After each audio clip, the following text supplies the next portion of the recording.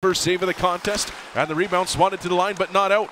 Here's Gavanka on his backhand, swooping in off the left side. Now he'll fire a shot, and he scores!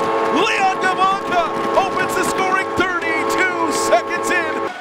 Now Malott trying to chip it up the wall. The Moose, like they're shot out of a cannon here tonight. Malott, short side, out in front, they score!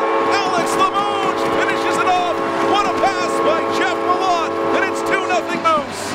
Stewart with 40 seconds left in the 4-on-4. Stewart for Morales, able to move into the middle of the ice, working on the backhand. Scores! Dean Stewart moves it on for Greg Morales. Morales right to the front of the net, the backhander.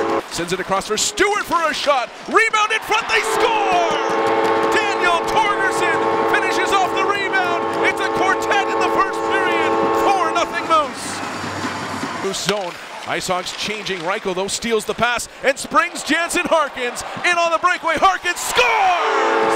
Jansen Harkins, his 20th of the season, and it's 5-0 Moose. Down below the goal line, Cini. He'll look out in front for Philp, who rips it off the post. There's a chance from the backside, and this time Philp will score.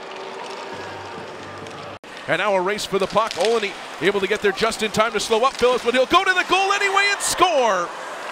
Isaac Phillips, a great rush down the ice as he's just able to beat out Jimmy Olney. And it's a 3-goal game. And now Tony Nato slings the puck forward to himself. Here's Malott going to the goal, drops for Limoges for the shot, and he scores! Alex Limoges, his second of the game, and the Moose lead 6-2. It's a power play goal.